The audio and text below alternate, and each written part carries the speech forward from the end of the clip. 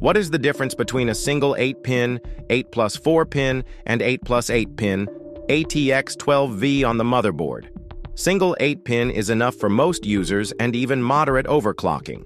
8+4 gives extra headroom for power stability, especially on higher-end CPUs or light overclocking.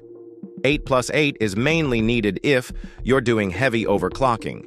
You have a power-hungry CPU, Intel Core i9-1390K, Ryzen 9750X. It won't increase performance unless your system is being limited by power delivery. Important notes: you don't have to connect both if you're not pushing your CPU hard.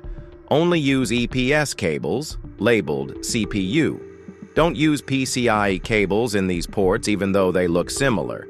If your PSU only has one 8-pin CPU connector, you can still run most systems just fine.